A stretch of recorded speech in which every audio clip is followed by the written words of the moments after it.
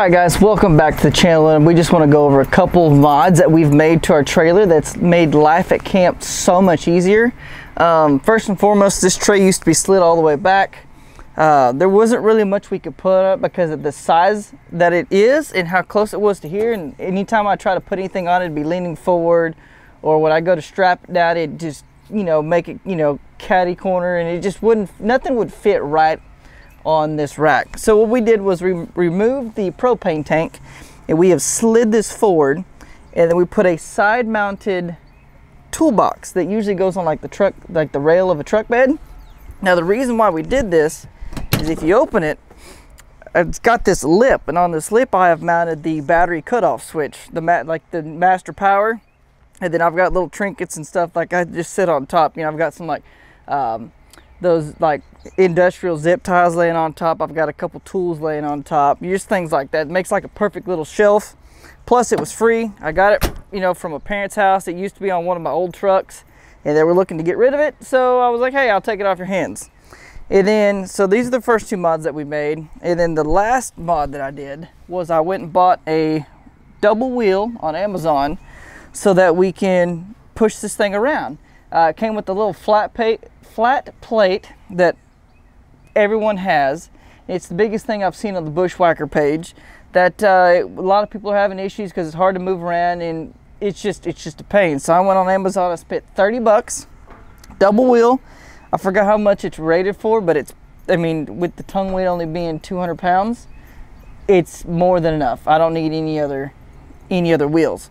So besides these three things, I've made a couple mods to the back. We're about to walk to the back real quick, and we'll show you there. Let's go. All right, guys, we are at the back of the camper, and this is where most of the work I've put in has taken place. As you can tell, we've added a backsplash. We added a faucet. I've redone this whole contraption here. When we first got this, you could not access this for nothing. So we're gonna walk through all the mods and just kind of give you an idea how we did it, how much we spent on it, and it wasn't very expensive at all.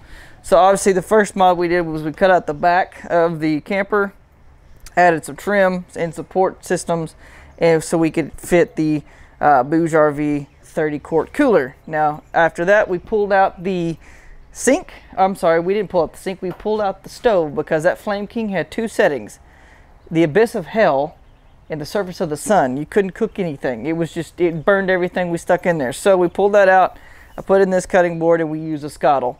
So after that, my wife wanted a backsplash, so we went to Lowe's, Home Depot, couldn't find anything that she liked. So on Amazon, we found these little hexagon little squares, and just peel and stick, cut them to fit, put them up there, and it turned out very, very well.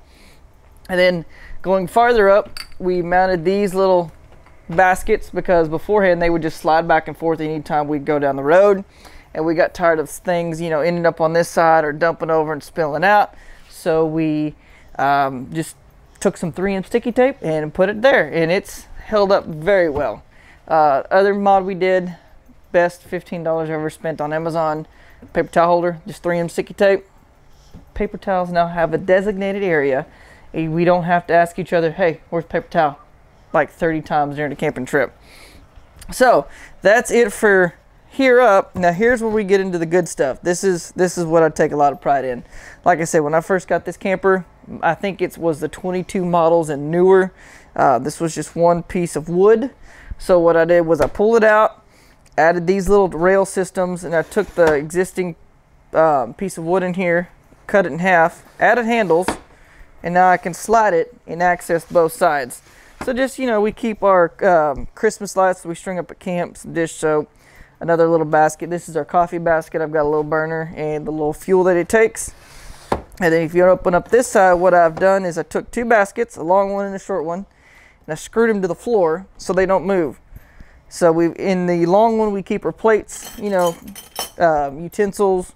I got a mason jar of sugar. I got a bungee cord that holds the plates up to the side so they don't rattle around too much. And then in this smaller basket, we just keep sunscreen, bug spray, trash bags, just the usual. But as far as just the amount of time I put in, the amount of work I put into this camper, this is by far, this area right here this is my favorite, just because it took some time, took some thinking, and you know, I got a couple ideas off the interwebs in the Facebook page off of the Bushwacker page, but it was just pictures, so I had to figure out how to do this myself. So all the hardware, the faucets, the color scheme, you can thank my wife because she's the one that came up with the colors, and that's it. As far as the mods, these mods have made our camper and camping life so much more pleasurable, easier, especially with 2 kiddos. Now it's going to make a world of difference. I don't have to constantly get bins out of the truck. Everything's got a place. Everything's got a, you know, little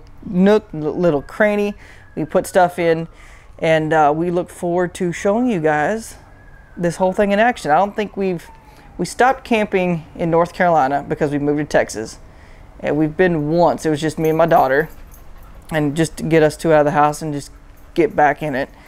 But ever since then, ever since we moved to the house, we've been waiting on little brother to get here. Now that he's here, we're gonna start camping again. So it's gonna be fun.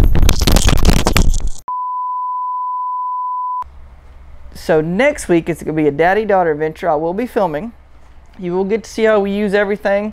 I'm sure that it's gonna work out flawlessly because we haven't done anything to this camper yet that hasn't worked. We put a lot of thought into it before I start cutting stuff up, because it's a $12,000 camper. You know, I don't want to cut stuff and put stuff in and not like it. So we put a lot of thought. We knew what we wanted, knew what we needed. As far as propane tanks, I'm just going to carry them in the bed of my truck.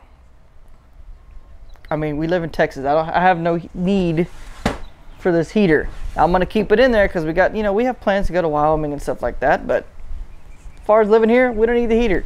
So I've got that propane hose, you know, plug where nothing can get in it. Add this little piece on here. Now I know it's installed backwards, but the way this lip is, the way this is going, it kept sliding up. So I put it backwards so it hooks in this little ridge right here, cinched it down, and no more hitch rattle. It drove me freaking insane. Oh, and I almost forgot. This is our coffee crate. I mean, everything we need. We got a percolator, coffee cup, our bison mugs, grinder, everything. But in the meantime, thank you guys for watching. Those are the mods we've made, and we will see you next week on our daddy-daughter adventure. Thank you and have a good one.